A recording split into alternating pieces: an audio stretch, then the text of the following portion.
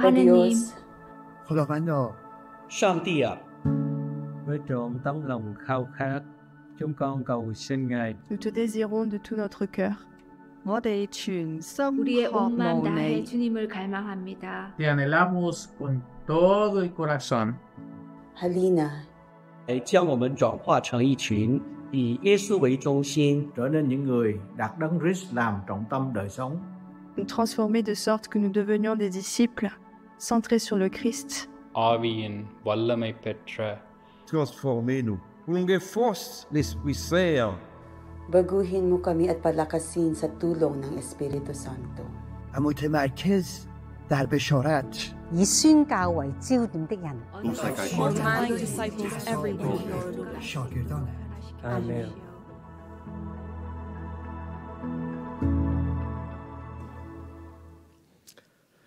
What you just saw is the Alliance Vision Prayer in many different languages. And on this, the last day of our Vision series, being a Mission Sunday, this is a missional vision that I'd like to speak with you about. As we are called by the Lord to share the good news of Jesus Christ, what we have experienced, we want others to experience as well. If there's something in your life that you experienced that was amazing and wonderful, say you went to an amazing restaurant and you tasted some food there and it was like so great, it blew your mouth away. You're going to tell everybody else about it. You got to go to this restaurant, right? What about if Jesus has made an impact on your life? Would you not want to share that with others? On this Mission Sunday, I was reminded of Derek and Bonnie Burnett, who are our mission partners in Thailand. They were with us on home assignment last year. And I read on one of Bonnie's updates recently. If you're not subscribed to their updates, I would encourage you to do so.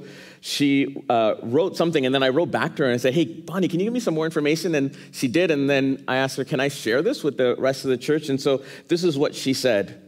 She said, my grandparents with two of their children, so my grandparents, Jesse, that means that's your great-grandparents we're talking about this morning, okay? My grandparents with two of their children spent World War II in a Japanese internment camp in Vietnam. Partway through the war, they had a chance to get on a ship and leave for the West. What would you do?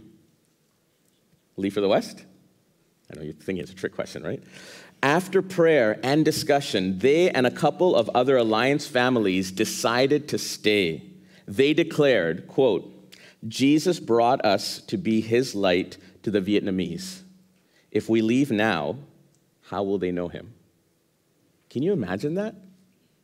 In that situation and in that circumstance, to choose to stay in an internment camp rather than try to escape. Her grandparents were Frank and Marie Irwin. Jesse, your great-grandparents chose to stay in an internment camp instead of coming back to Canada. Isn't that amazing? Isn't that a testimony of God's faithfulness and God's goodness? And Bonnie went on to tell the rest of the story that she said there was an interesting addendum to it, is that the boat that ended up sailing away got captured again and ended up going to another internment camp in another country that was far worse than the internment camp that they were in. So for those people that chose to stay, it was actually a little bit better for them. Friends, this morning, as we talk about a missional vision, can we catch a vision? Can we understand what Jesus is calling us to live missionally in the world today? And as you saw our vision prayer for the Alliance, we are part of a larger family of churches all throughout the world that are united together on this one mission to be Christ-centered, Spirit-empowered, and mission-focused. And so let me start with big picture. We're part of a huge Alliance family that's called the Alliance World Fellowship. That's made up of 60 national church networks. So out of that 60, the Alliance Canada is one of them. There's 59 others. There's over 22,000 churches worldwide in 88 countries and over 6.2 million worshipers in all of those Alliance churches. And altogether, this stat actually blew me away, 184 theological schools around the world to train pastors and workers, over 30,000 pastors and national workers around the world, and over 1,000 international workers that are ministering in cross-cultural environments. That's the Alliance World Fellowship. That's part of what we are. The Alliance Canada is part of that larger network of churches seeking to share the love of Jesus and the gospel of Jesus Christ all around the world. Now, just here in Canada, our Alliance churches, there's 426 Alliance churches and congregations across Canada.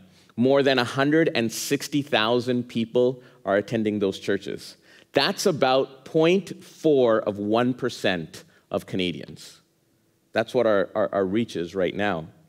And at General Assembly this past year, our president challenged us, can we double our reach? What would it be like for the Alliance Canada to reach 1% of the population in Canada and make a difference in the lives of many people?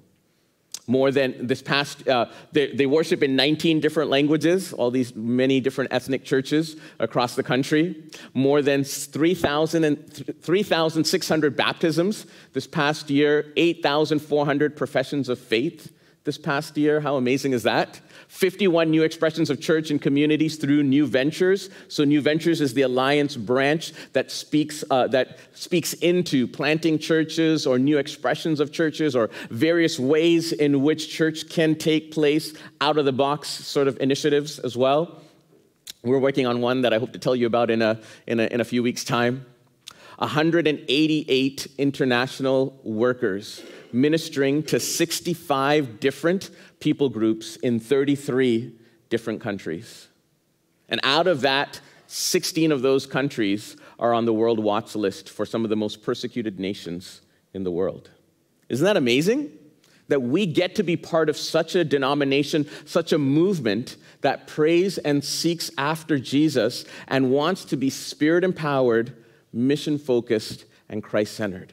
That's what our prayer is. That's what our desire is. We want to see Jesus exalted and glorified in the world today so that many would come to know the saving grace of Jesus. If we have experienced such an amazing love, if we have experienced such amazing transformation because Jesus is in our lives, why would we not want to share that with everyone else?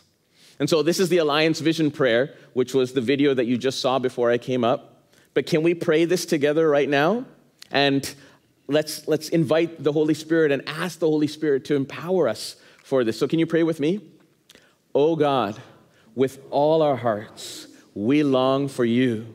Come, transform us to be Christ-centered, Spirit-empowered, mission-focused people, multiplying disciples everywhere. And that last part is what I want to speak to you about this morning. Mission-focused, multiplying disciples everywhere. How can we multiply disciples everywhere?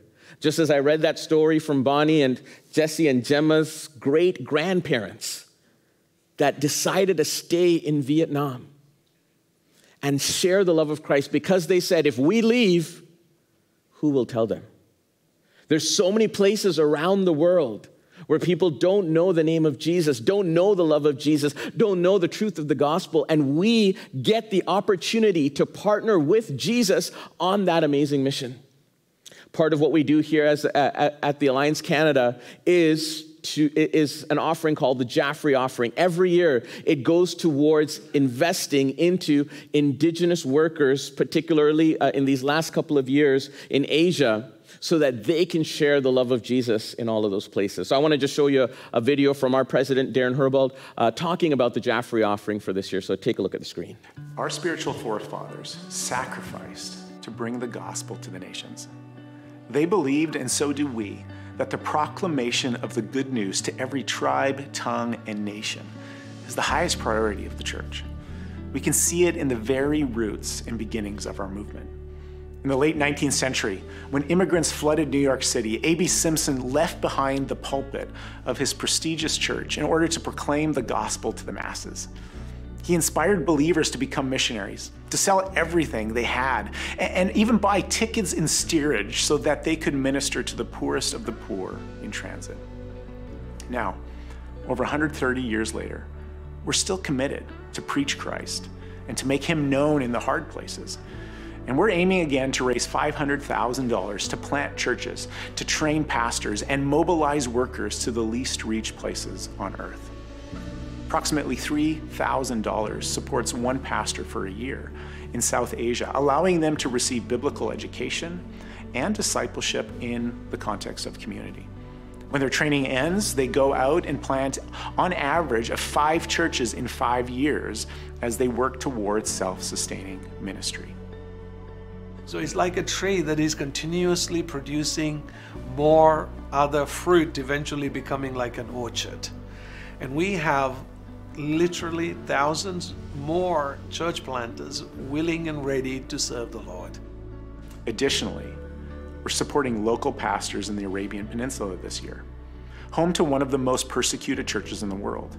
And listen to this, also one of the fastest growing churches in the entire region. These believers are under constant threat of jail, abuse, death, yet they are faithful to the call of Jesus on their lives and eager to be trained to share the gospel in their context. Friends, please consider partnering again, or perhaps for the first time, with these believers to make Jesus known in some of the most difficult places in the entire world.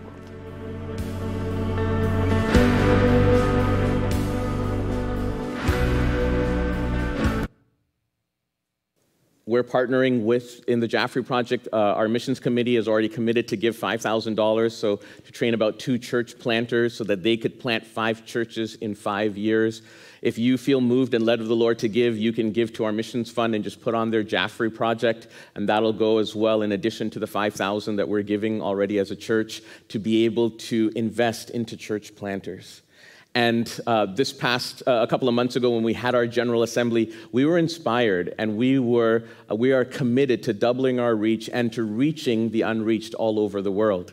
And I want to say I'm going to share a few things this morning that has come out of our Alliance Assembly. So I do want to give credit to Darren, who is our president, and Shayla Visser, who is the national director of Alpha Canada, and Josie, who you saw on the screen just moments ago, who's our mission partner in Asia, seeking to plant 500,000 churches by 2030. And I'm taking some information from all of them and trying to present to you a missional vision I believe that God has here for us locally at Unionville Alliance Church in order to reach the nations for Jesus. And God has, in many ways, put this burden on my heart as well, because I would love to see Unionville Alliance Church mobilized because the nations have come to us. Now, we don't necessarily have to go to other countries, although certain people do have to be able to share the good news of Jesus. But we live in the most multi-ethnic, multicultural area in the whole entire world. Toronto, the GTA region, is the most multi-ethnic place in the world, and the nations have come to us. And we have this amazing opportunity that we can share the love and grace of Jesus Christ with our neighbors, with our co-workers, with our friends, with those people that we come into contact with. And some of you are already doing that. We have over 70 people registered for Alpha. Week 3 is coming up. People exploring, and many of them are seekers, searching for something more, searching for who is Jesus and what kind of impact he can have on their lives. And friends, we have this amazing opportunity to make an impact for the gospel. Jesus' missional mandate that we read there in Matthew chapter 28. And I started, Doug read from verse 1 because I wanted to put in context where Jesus' missional mandate came in. It came in starting from the resurrection of Jesus, because Jesus' missional mandate is rooted in the hope of resurrection. The whole reason why we can share about the love and grace of Jesus and what Jesus has done and the hope of eternal life is because Jesus died, and not only died, but he also rose again. In the Gospel of Matthew 28, at the beginning portion of that chapter, the angel spoke to the women, "Don't be afraid." He said, "I know you're looking for Jesus who was crucified. He isn't here. He is risen from the dead, just as he said would happen." Jesus rose again from the dead. He conquered the grave. He conquered the enemies. He conquered every spiritual battle. And now, because he is alive, he gives us a hope that we can share with other people as well. A hope that goes beyond this life, a hope that goes beyond the grave, a hope that goes on into eternity. And so, friends, we can't have anyone on the sidelines. We can't have anyone just sitting back and relaxing. Each and every person needs to be involved and engaged in the mission of God to share the good news of Jesus Christ around the world until all know the love of Jesus and the transformative work that he can have in each and every one of our lives. Paul says that if Jesus didn't rise again, then our preaching is in vain. Our faith is in vain. Everything that we do is in vain. Me standing here today is in vain if Jesus didn't rise again. But thanks be to God, he did rise again. Last Easter, we looked at some of the evidences of Jesus rising again from the dead and why there's this historical evidence for that. We can take confidence and hope in the resurrection of Jesus. Paul said, and if Christ has not been raised, then all of our preaching is useless and your faith is useless. And if Christ has not been raised, then your faith is useless and you are still guilty of your sins. But thanks be to God that our faith is not in vain because Jesus has risen again from the dead. And it gives us an opportunity to share with others the love of Jesus and the power of Jesus to rise again from the dead. Timothy Keller, in his book, The Reason for God, as he outlines various reasons for God, an intellectual understanding of creation and the existence of God, he says this: after the death of Jesus, the entire Christian community suddenly adopted a new set of beliefs that were brand new and until that point had been unthinkable. The first Christians had a resurrection-centered view of reality. Friends, for a whole set of beliefs to radically transform a group of people often takes generations. But instantly, after Jesus rose again from the dead, these early Christians, the early disciples, they adopted this new worldview. It was a resurrection-centered worldview that radically changed the way they lived their lives and radically changed the way they died as well, because they were willing to die for the truth, knowing that there was a hope of resurrection. They were willing to give up their own life, realizing that this is not the end. Jesus died and rose again, and therefore I also can rise again. Number two, Jesus' missional mandate requires faith. In the world today, there's a lot of skepticism, there's a lot of doubt, there's a lot of unbelief. And let me tell you, that is amazing and wonderful because we have a story to share to the doubts, to the doubters, to the skeptics, and to those that are seeking. We have an amazing opportunity to share the truth of the gospel. Even early on in Matthew 28, when they saw him, his own disciples, they worshiped him, but some of them doubted. You might be here today and you're worshiping the Lord and you're thanking the Lord and you're praising the Lord, but inside your heart you might be doubting. Lord, why is this happening to me? Why is this circumstance in my life? Why is this situation going on? There might be some doubts. There might be some of those things, but God calls us to have faith in him. God calls us to believe in him. And he gives us a hope of the resurrection so that we can trust in him. In the book of 2 Corinthians chapter 4, we see that there's this work of the enemy that is trying to blind the minds of people, to try to take away belief in Jesus and instead put doubt and unbelief and skepticism and cynicism into people's hearts. Satan, who is the god of this world, has blinded the minds of those who don't believe. They are unable to see the glorious light of the good news. They don't understand this message of the glory of Christ, who is the exact likeness of God. That's why God has called us to be his ambassadors. God has called us to partner with him, that we can be co-laborers with Christ to explain the beauty of Jesus, to talk about the mysteries of the gospel, to share the good news of Jesus Christ far and wide and close at home as well. God has given us this amazing privilege. We live in such a doubt-filled world, such a skeptic-filled world. Atheism has been growing. The new atheist movement has been growing as people are denying the existence of God and coming to a worldview that is atheistic in nature. And I want to share with you a quote from one famous atheist, Ayana Hari Ali. She came out of Africa, and some of the new atheists like Richard Dawkins, Christopher Hitchens, Sam Harris, maybe some of those names are familiar to you. These are prominent atheists that are pushing a worldview that is anti-God. And Ayana Hari Ali, she was one of them as well. But through her examination of life and questions, and as she started seeking, she found hope in Jesus. How amazing is that? And she became a Christian. Christopher Hitchens said that she was probably one of the most well-known public intellectual coming out of Africa. And she decided to put her faith in Jesus. She said this, "I have also turned to Christianity because ultimately I found without any spiritual solace unendurable. Indeed, very nearly self-destructive. Atheism failed to answer a simple question. What is the meaning and purpose of life?" And thankfully for those, if you are registered for Alpha, if you're journeying through that, that's one of the big questions that we're looking at in Alpha. What is the meaning and purpose of life? Why are you here? What purpose does God have for you in this world? And I hope that I can answer that question in part today by giving us a missional vision for God, what God wants us to do with our lives in sharing the love and grace of Jesus so that all people in all nations, in all languages, in all tribes, and in all ethnicities, in all places might know the love of Jesus Christ. Are you willing to do that?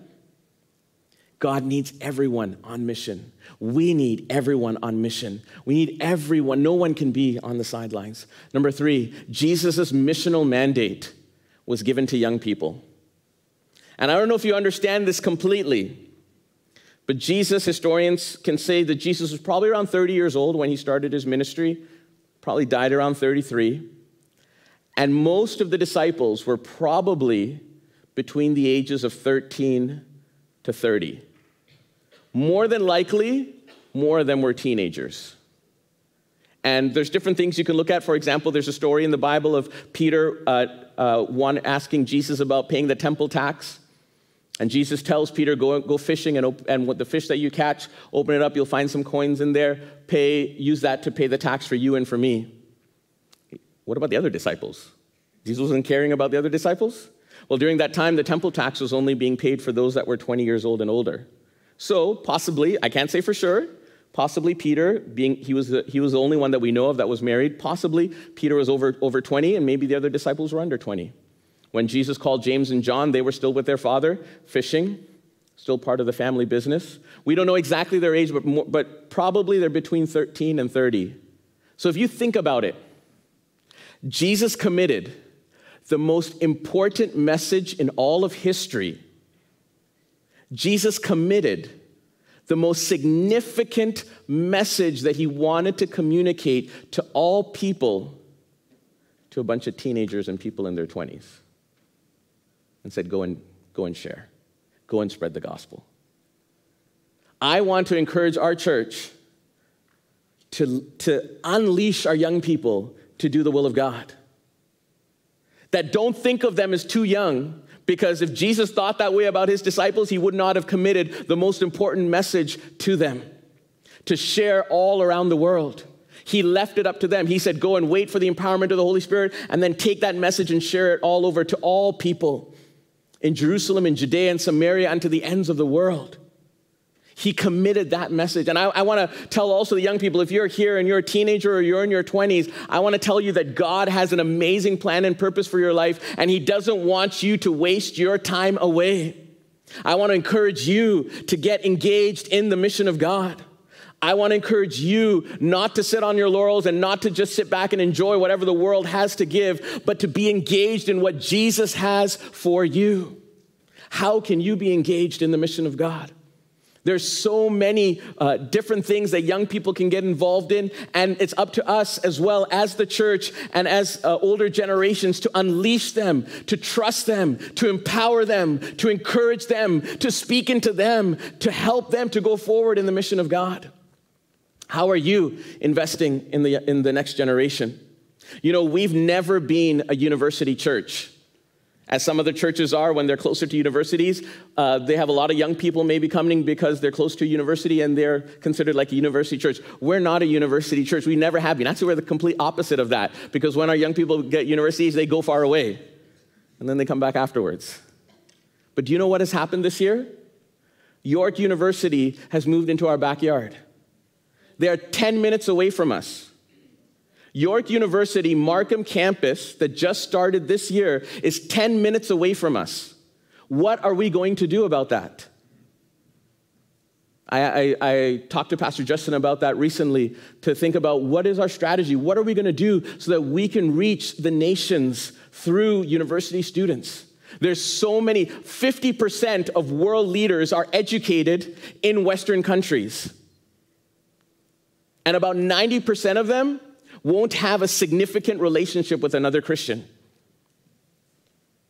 We have an amazing opportunity when the nations are coming to us and international students are coming to us, that they might have never heard the story of Jesus. They might have never experienced the love of God. And we get the opportunity to be able to share that with them. What are we going to do? Because York University is in our backyard now. How are we going to make an impact? If you have an idea, if you have an inspiration, please talk with Pastor Justin. We need to do something. I don't know what it is, but we need to do something. There was a survey recently that was taken, a Canadian survey, that said 12% of the people in Canada over a 7-day period went to church. So out of all the 41 million people in Canada, in a 7-day period, so 1 week period, 12% said that they went to church. But here's the shocking statistic that you might not realize, that you might think, oh, the younger generation, they don't care about Jesus, oh, they're not following the Lord. When you just examine the age group of those that are under 30, that percentage goes up from 12% up to 18%. Do you know what that means? That means that young people are coming back to church. Can we empower the next generation? Can we speak into them? Can we bless them? Can we invest into them? Can we be there for those that are of a different generation? Can we be there to invest into our young people? Because they are looking, they are searching. Here's another amazing statistic. 45% of no-faith Gen Z have no opinion of Jesus. This is amazing. 45% of people in Gen Z that say they have no faith have no opinion of Jesus. How amazing is that? Because we get to tell them the story of Jesus. Let me show you this. This is part of a Canadian study. Okay? You can see this is Gen Z. On the bottom right, the last bubble on the bottom right. Can you see that? It says 45%. The left-hand side is all the good characteristics of Jesus. The right-hand side are negative things, perceptions about Jesus. The bottom right says 45%. That's people that have no faith background, and they're saying none of the above. I won't say anything about Jesus positive, and I won't say anything about Jesus negative. Well, guess what? We have the opportunity to share the love of Jesus with that 45% of Gen Z. Isn't that amazing? We have an opportunity to be able to tell them how Jesus loves them, how Jesus cares for them, how Jesus wants to make a difference in their lives, how Jesus can touch them and transform them and bless them in so many amazing ways. But look at this as well. On the top it says there, he offers hope to people. 26% of no-faith people believe that Jesus offers hope to people. 20% of no-faith Gen Zers say he cares about people. How amazing is that? That's a huge percentage of people that already are coming in with a positive outlook on Jesus. All they need is one person to talk to them. Can you be that one person? All they need is one person to make a difference in their life. Our vision statement is to touch our world through Jesus, one life at a time. Can you be that one person that makes a difference in the life of a young person? Can you be that one person that shares the love and grace of Jesus Christ? Friends, the data speaks for itself. We are living in the most spiritually open generation ever. We are living in the most spiritually open generation ever. People are open to hearing the good news of Jesus. We just need to co-labor with Jesus to share that. He wants to use us as ambassadors, as willing vessels for the glory of God. Number 4, Jesus' missional mandate is cross-cultural. We are so blessed here at Unionville Alliance Church because we represent the beauty of heaven with so many different ethnicities and cultures and countries and languages and so many of those things. But Jesus' missional mandate is cross-cultural. He said, therefore, go and make disciples in Unionville? No. Go and make disciples of all nations. And so we can go, like the Derek and Bonnie Burnett's and other international workers that we support, we can go to those other nations, and God calls some people to go to those other nations. But as I said before, we are living in such a unique location in all of the world where the nations have come to us. The nations have come to us. Unreached people groups around the world are represented here in the Toronto GTA area. And we get the opportunity to talk to them about Jesus. Look at some of the stats here in Canada. You can see here, this is immigration. Number of immigrants in Canada from 2000 to 2023. 2022 and 2023, you see that spike. There's so many people that are coming into Canada right now. Now, I'm not trying to be political or anything like that and all the different politics behind immigration. I'm not talking about that. I am talking about an opportunity that Jesus is giving us. An opportunity. A silver platter and saying, here are unreached people groups from around the world coming to your neighborhood. Can you tell them about Jesus? Are you with me? Can we catch this missional vision to see that God is calling us to be his ambassadors? And you can do that right here where you live, because the nations have come to us. If you look at this next graph, you can see, I know it's hard to read, but that blue line, that's the biggest, 25 to 29-year-olds. This is immigration as well that's coming into Canada. The biggest line there is 25 to 29-year-olds in 2023 that's coming into Canada. Can we invest in the next generation? So what can we do? I want to give you a few things that we as a church, Unionville Alliance Church, if you call Unionville Alliance Church your home church, if this is the community that you fellowship in, if this is the place where you find hope, the place where you find the message of Jesus, the place that you're edified, the place where you serve, the place where you give, I want to encourage you in 7 ways as I close. 7 ways of what we can do to be able to live missionally. Number 1, no surprise here, pray. Pray, and then pray some more. Pray and pray and pray some more. Friends, we are called to prayer. We are called to pray. Pray for those people that are coming to our front doors. Pray for the 70-plus people coming to Alpha. Pray for the immigrants that are coming to our nation. Pray for the opportunity to share the good news of Jesus. Pray so that Christ might be exalted and others might know the saving grace of Jesus Christ. In Colossians chapter 4, Paul says this, devote yourselves to prayer. I'll read that from the beginning again. Devote yourselves to prayer with an alert mind and a thankful heart. Pray for us that God would give us many opportunities to speak about his mysterious plan concerning Christ. That is why I am here in chains. Pray that I will proclaim the message as clearly as I should. Paul, who is being persecuted, who is in chains, who is in prison, what is his number 1 burden?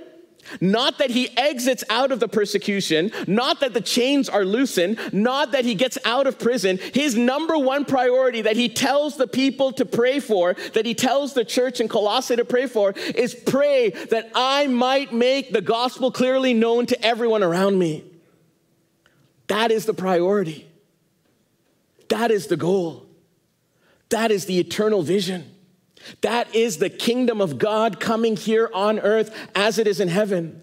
That is us being ambassadors of Jesus Christ. Paul gave the example right there. It was like, I'm being persecuted. And it wasn't the prisons like prisons here today where you get your meal and you can watch TV and go into the exercise room and be fit. No, these are prisons that are dirty and stinky and rats and insects going all over the place and no proper hygiene. And Paul is not concerned about leaving that place. He is concerned about the thousands of people that are around him that don't know Jesus. And he says, if you're going to pray for something, don't pray for my release, but pray that Jesus would be known to the people around me.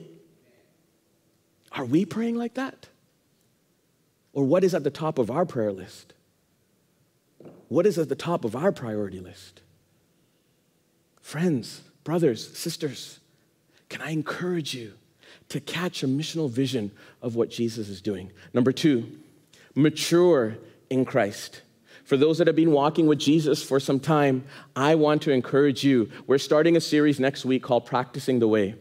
And this is going to be a challenging series. It's going to be a series that's going to challenge you to dig deep into your life. It's going to be a series that's going to challenge you to examine why are you following Jesus and what are you doing following Jesus and how can you change so that you can actually mature in the way of Jesus and grow in the way of Jesus to be a disciple, to grow as a disciple, and to make disciples. And so I want to encourage you to mature in Christ. There's many times that we are actually very immature in Jesus and our priorities have totally lost its place. Paul says this to the church, to the Hebrews that were scattered. He says this, you have been believers so long now that you ought to be teaching others. Are any of us in that situation? That we've known Jesus for many years, that now we should be teaching others, sharing the gospel with others, helping others. But he says for them, instead, you need something to teach you again, someone to teach you again, the basic things about God's word. You are like babies who need milk and cannot eat solid food. And that's a pretty hard letter, right? What if you received that, right? What if Daniel wrote a letter to the church in Unionville Alliance? You guys are a bunch of babies, come on. What would you think? You'd be writing a letter to Johnny after that probably, right? But look at the words that Paul is using here. Because he sees and knows and has the burden in his heart for all the world to know Jesus. For all the world to know. And Paul knows he couldn't have anyone on the sidelines. He couldn't have anyone just hanging out and not doing anything and just being like children. He wanted them to mature in Christ so that they could go out and share the gospel. He wanted them to be teachers so that they could teach the way of Jesus. And so that many more would come to know Jesus. We're starting our life groups next week. If you're not in a life group, I want to encourage you to join a life group. This next 2-month study comes with a video curriculum and a workbook. And if you're not in a life group and you're not ready to join a life group, we're going to have another group that's just working through that 2-month curriculum, practicing the way of Jesus so that we can grow in our maturity for Jesus. So if you want to join that, speak to Pastor Leonore. She'll get you in that group if you're not part of another life group.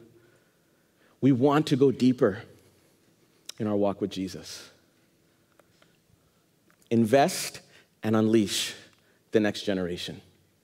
Invest and unleash the next generation. There's so many times when we tend with the younger generation and say, oh, but what if they mess up? Or what if they do this? Or what if they... Don't worry about that. Just invest and unleash. Give them boundaries, give them instruction, give them guidance, give them mentorship, give them hope, give them empowerment, invest in them and unleash them and see what they'll do. That's what Jesus did for the disciples. He invested into them for 3.5 years and then he unleashed them to the world. And look at what they did. Can we invest and unleash the next generation? Empower them, speak into them. Can I encourage you that if you're in an older generation, can you take time to mentor someone? Can you take time to encourage someone? Can you take time maybe to take a young person out for a meal and speak into them, encourage them, invest into them, bless them, help them? How are you investing into the next generation? How are you speaking into the lives of the next generation? Invest into them, unleash them, and let's see what God will do through them. Paul says this to Timothy. He says, you have heard me teach things that have been confirmed by many reliable witnesses. Paul invested into Timothy. And then he told Timothy, now teach these truths to other trustworthy people who will be able to pass them on to others. Paul invested into Timothy and then he empowered him and sent him out. And then Timothy was supposed to teach others as well. Let's invest and empower the next generation. Not just the next generation. I want us to encourage and empower the retirees. Any of those in here? In the house? Encourage and empower the retirees. One of the things we'll be looking at in this next series is a little bit of Pete Scazzaro wrote this book called Emotionally Healthy Spirituality. You can't be spiritually mature if you're emotionally unhealthy. And that's the case with many people. Emotionally unhealthy, therefore can't become spiritually mature. And if you found yourself in that situation, 2 steps forward, one step forward, 2 steps back, failure, I can't go on. Why am I in this situation? I want to encourage you just to commit yourself in the next 2 months as we study this series, Practicing the Way of Jesus. But Pete Scazzaro, who wrote that book, Emotionally Healthy Spirituality, he said this. He said, your 60s are going to be the best decade of your life. Your 50s are going to be the next best decade, and then your 70s are going to be the third best decade of your life. Do you know why? Because if you've been walking with Jesus for some years, and you're growing, and you're changing, and you're maturing, then when you get to your 60s, you're probably in a time frame where you're probably, not everyone, this is just generalization, you're probably a little bit more mature than you were when you were in your 20s, hopefully. All right, no guarantee. You're probably a little bit more financially independent than you were when you're in your 20s or 30s, or have a little bit more financial stability. You might have a little bit more time because you might be semi-retired or fully retired, wherever that might be. And hopefully, more than maybe 70s or 80s, hopefully you still have a decent amount of health as well left. And you can do so much for Jesus. You could do so much for Jesus. If you're in your 60s, can I encourage you and challenge you? This might be, sometimes people say, oh, well, yeah, the prime of your life is in your 20s or in your 30s. Guess what? The prime of your life, 60s. Jesus can use you in so many amazing and wonderful ways to mentor others, to go out to other countries, to use the gifts and talents that you have developed over decades.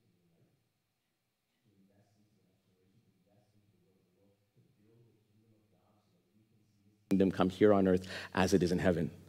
Can I challenge you, if you're in your 60s, if you're in your 70s, if you're in your 50s, don't just look to retirement that I'm just going to sit back and relax. Don't just look to retirement that, okay, I've worked hard all of these years, but worked hard for what? And now it's time for me to relax? No.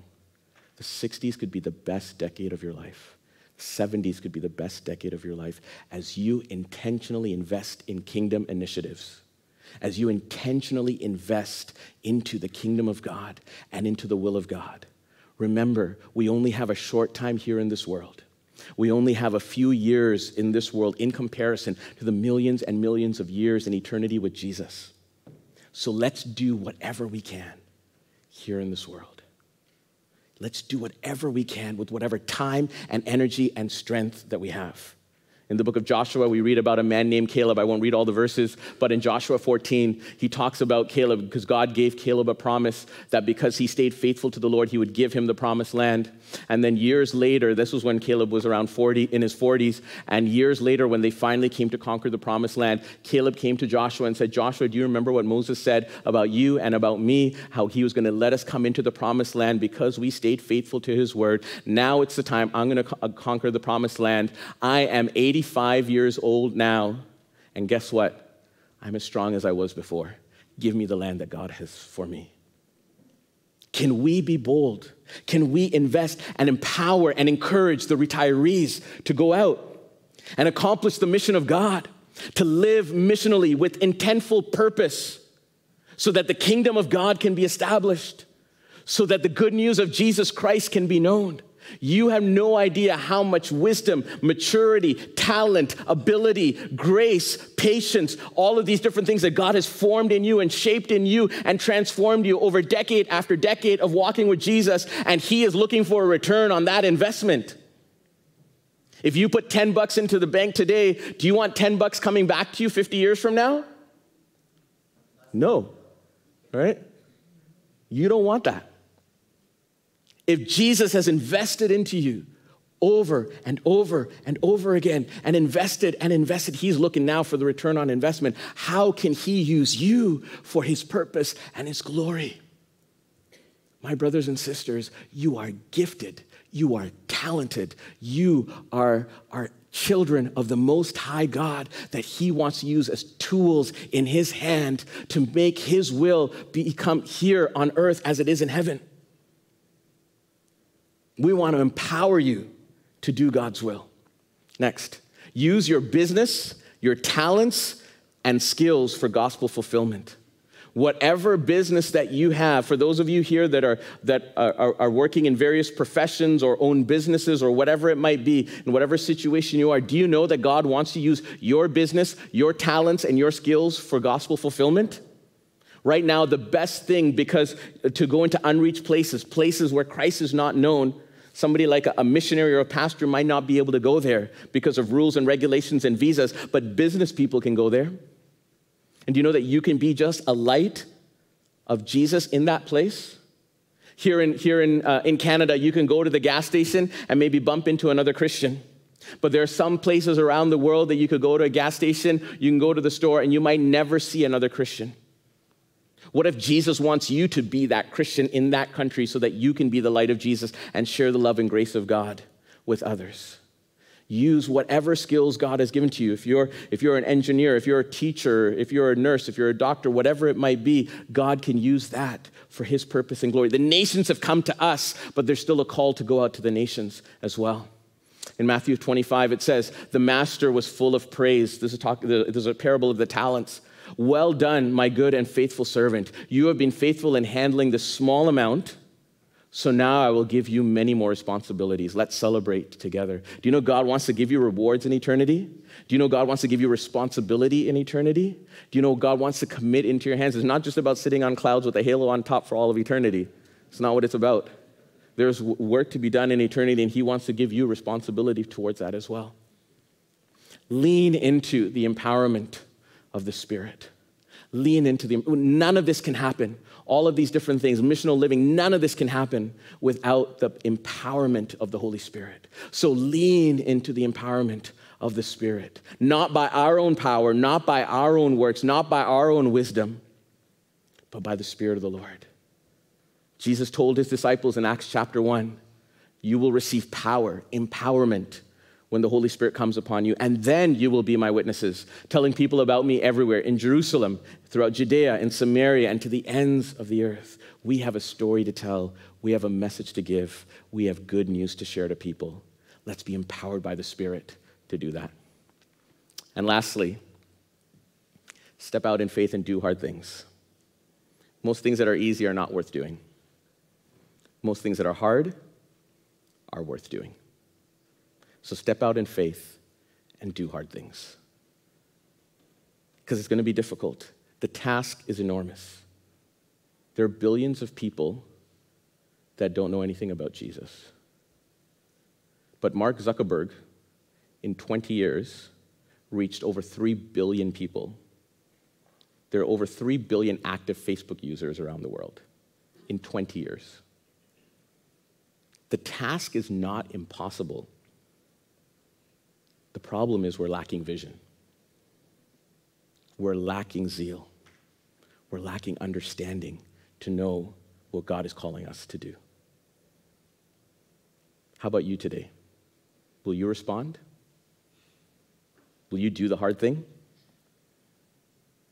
Or are we just more comfortable to say, Daniel, I like my home in Markham. I like what I'm doing here. This is all a little bit too much for me. It's not my message. This is the message of the gospel. This is the reason why Jesus came. It's the reason why Jesus touched your life. Do you remember that question I asked before? What's the meaning and purpose of life? It's a complicated question. But one aspect and one part of it is that you might be touched with the love of Jesus and experience transformation through the grace of God so that you can share that with others as well. In Joshua chapter 1 and verse 9, Moses, encouraging Joshua, said, "This is my command, be strong and courageous. Do not be afraid or discouraged, for the Lord your God is with you wherever you go." Friends, do hard things. Be courageous. Do hard things. Do you know there's 2 things that you can't do in eternity? Do you know what they are? 2 things you can't do in heaven. Right? 1, can't tell people about Jesus. Right? You can't tell people about Jesus. He's there. He's everywhere. Can I tell you about Jesus? I met him. Yes, yeah, I just met him. You can't tell people about Jesus in eternity. So let's use whatever strength and power and talent and ability and whatever God fills us with and empowers us with to tell everybody we can about Jesus here. Because we only have a certain number of years to tell people about Jesus. And the second thing you can't do, you can't love, support, and care for the poor, hungry, or hurting. Because in heaven, there's no more suffering, there's no pain, there's no more crying. All tears will be wiped away. You can only do that here on earth. So can I join the two together? And can I encourage you? Go to the poor. Go to the hungry. Go to the hurting. Go to the disenfranchised. Go to those that don't know. And share the love of Jesus. Go to those that don't know and tell them what Jesus has done for you. Jesus has done amazing things for us. And sometimes you might think, well, it's a little bit difficult. I love this quote by Darrell Johnson. He says this: evangelism is joining a conversation that the Holy Spirit is already having with another person. You don't got to start it. He's already started it. There's something that's going, if he's inspiring you and saying, go and speak to this person, go and talk to this person, guess what? He's he's already started the conversation. There is something, because God is writing an amazing story. God is writing, and he uses us in one situation and another person in another situation and another person in another situation. And so when he moves you and challenges you and speaks to you to do the hard thing, to go to the hard and dark places, to do the things that are out of your comfort zone, guess what? You're not alone, because at the end of the Great Commission was, lo, I am with you always, even to the end of the world. I will send my Spirit upon you, and he will empower you, and he will be your comforter, and he will be your helper, and he's the one that's already started the conversation with those people. You just got to join in. He's asking us to co-labor with him. He's asking us to proclaim. Worship team, please come. He's asking us to proclaim the gospel. I want to just read you a story as the worship team comes about the gospel going forth in China. The incredible testimony of how the metropolitan city of Wenzhou became synonymous with Christianity in China is due to a man with only one leg. Wenzhou has so many Christians that is often called the Jerusalem of China. Some estimate as many as 15% of the population is Christian, but our studies show that a number is even higher. The number of Christians in Wenzhou is almost 6 times higher than the national average. And those are just the Christians that are known. There are many Christians in underground house churches, the underground house church movement, that are not known and are not included in the official numbers. How did it happen? It all goes back to a man named George Stott in the 1800s, who God called to preach the gospel in China. He desperately wanted to attend Cambridge University, but God had other plans. When George lost his leg in a farming accident at the age of 19, it seemed that his life dreams were over, until he met the famed Chinese inland missionary Hudson Taylor. God called the one-legged Scotsman to the mission field. For most mission societies of the era, it was a preposterous idea to consider an amputee for service on the mission field. But Hudson Taylor was impressed. When Taylor asked George why he should even consider going to China with only one leg, do you know what his answer was? I don't see those with 2 legs going.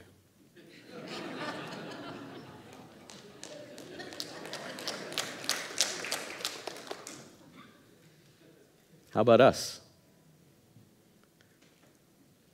He said, I don't see people with 2 legs going, so I need to go, because I need to tell others about Jesus. Shall we all stand? Can I ask you, what will you do in response to this message?